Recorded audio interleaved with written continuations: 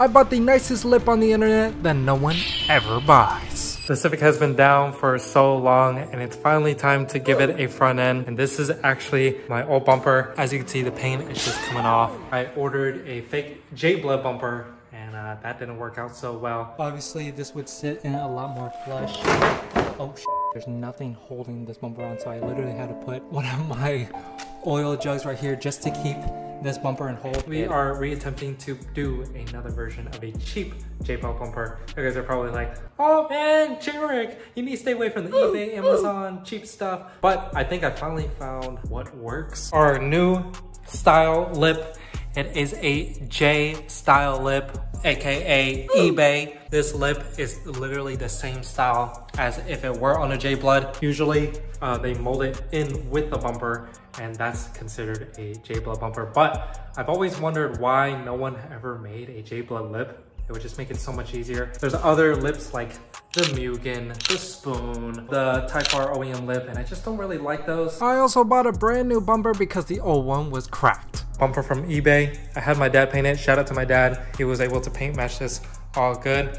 Eventually, I will paint the fog and the bottom grill black, but just for now, it's gonna be white. Brand new, basically, no cracks, no nothing like that. Fresh off the paint. I use the old Mac lifter kit, which is basically these brackets. These Honda bumpers are known for their tabs breaking, so that's why I put this metal bracket here. Also, it helps with the bumper fitment and it makes it super flush, which you'll see later on in this video. Oh my God, it looks so good. I'm so used to the tabs from broken. You could definitely see the tabs right here. This tab was completely snapped off, so the bumper wouldn't really hold on. Shout out to the Mac lifter kit though.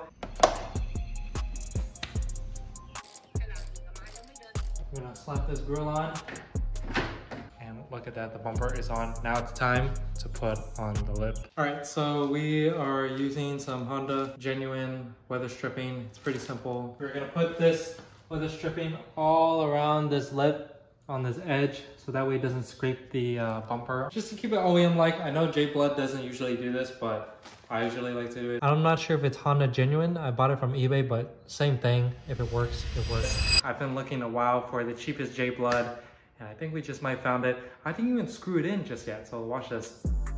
This is the official J-Blood lip on a OEM bumper. Like I said, most J-Blood bumpers, you have to buy it as fiberglass, but this is completely plastic.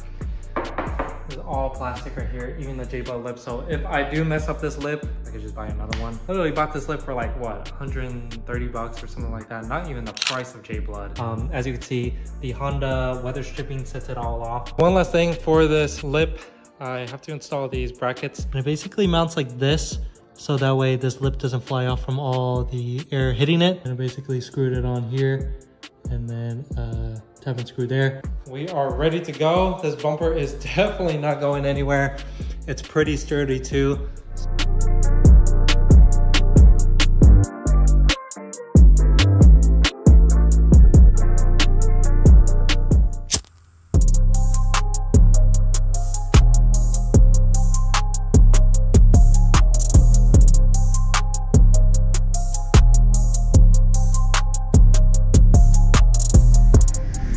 Alright guys, this is it. J-Blood lip in its final form. It was kind of getting late when I installed the lip, but I just want to show you guys in a different view.